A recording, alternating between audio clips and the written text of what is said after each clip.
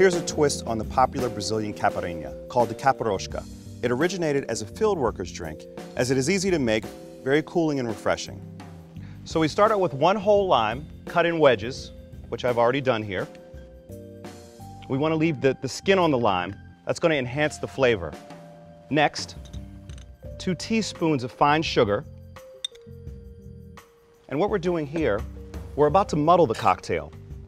You really want to take your time with this and get all of the juices from the limes. Really allowing the lime juice, the oils from the skin, and the sugar to really come together well. Once you finish muddling, we want to add the ice. And now, most importantly, the Grey Goose. 2 parts original,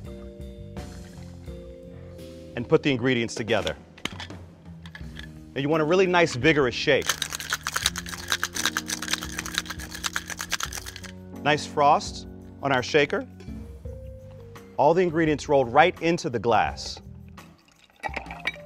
The limes, oh, it smells amazing. A little fresh ice right on top. And finally, garnish with one more lime. Caipiroska.